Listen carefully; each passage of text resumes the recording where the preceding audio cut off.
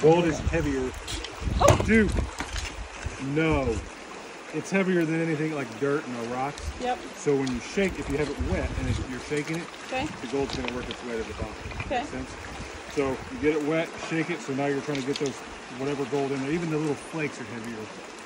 So they go down. So then when you're dumping it, you don't want to sling the dirt out. You're just holding it like this, and the water is washing it away. So you hold your pan, give an angle, and up and down. See how it's washing the dirt away? Oh. So then you get a couple, and then come in here and shake it again. The same thing. Okay. That's all it is. And then you're going to get, it's the last part of it that's the,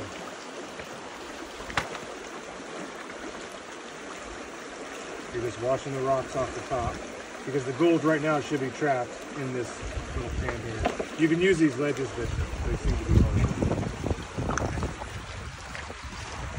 Says I'll throw it for myself. Yeah.